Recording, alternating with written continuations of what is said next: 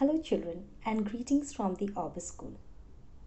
Today we will be doing 3 things in our story Will the Boat Float.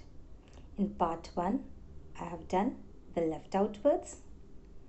Part 2 I have done the vocabulary list of 1. Yes, that is vocabulary list 1. And now I'll be doing from a Little Thinker English page 29. In this, we'll be doing fill in the blanks. So I'm sure children you'll have had a good time knowing about the left out words and how to read the words.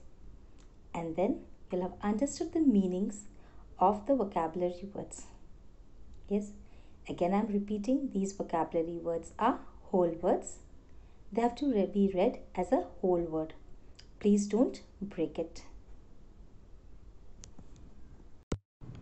So now we'll be doing page 29 from a Little Thinker English. Yes, so let's read what we have to do. Fill in the blanks with the words from the box. Can you see the words in the box, in the yellow box? What is it?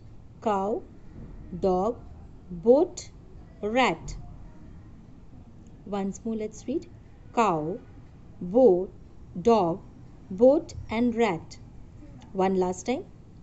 Cow, dog, boat and rat. Now we'll see the first picture. Can you see in the first picture? A cow is there, a pig is there, a dog is there and a rat is there. So what is written? A dog dash, a pig and a dash are friends. So who are friends? A dog.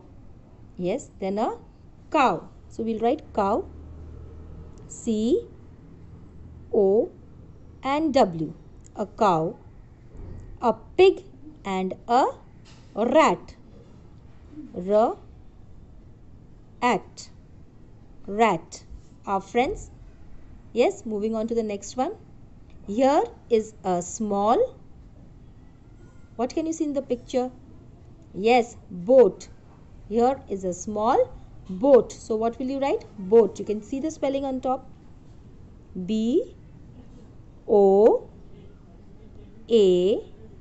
and a T. Boat.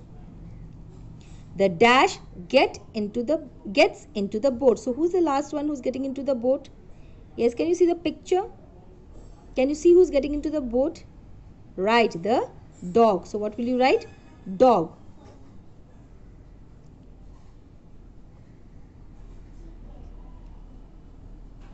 Yes, children? So, we'll go through the full sentences once more, all the sentences once more. A dog, a cow, a pig and a rat are friends. Here is a small boat. The dog gets into the boat. So, as I have shown you, in a similar manner, you'll be doing in your Little Thinker English book, page number 29. Yes? Have a good day. Enjoy your day.